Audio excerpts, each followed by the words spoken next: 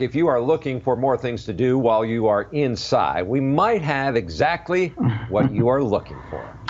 Meteorologist Elissia Wilson has a fun science experiment the entire family will enjoy.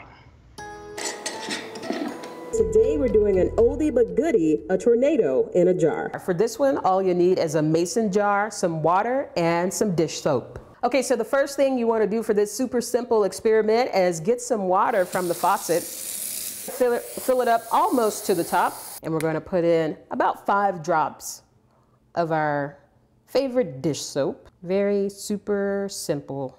So after that, just take your top, put it back on real tight in your mason jar. Screw it on tight because you don't want to spill anything. And then we're going to swirl this around and make our own tornado. And there you have your tornado. You can see that vortice right there.